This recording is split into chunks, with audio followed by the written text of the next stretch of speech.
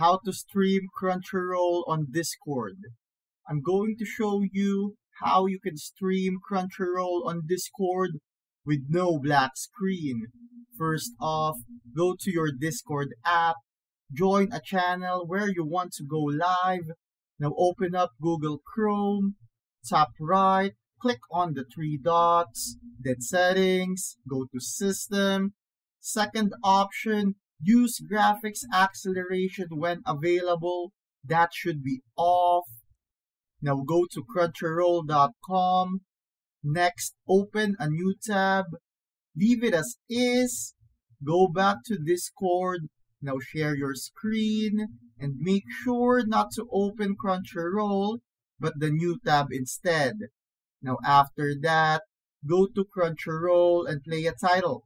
From here, I'm going to move to my other device to show you that it won't be a black screen.